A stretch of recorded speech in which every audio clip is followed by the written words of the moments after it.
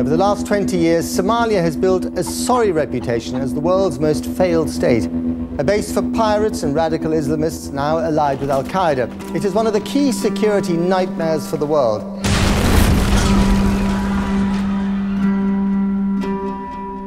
If the world gave up on you, would you give up on yourself? If all you knew was war, could you survive on hope? If you get the chance to make your dreams come true, would you be ready?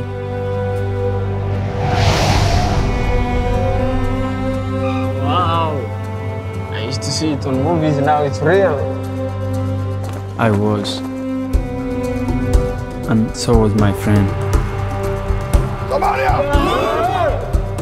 Things are way different here and there.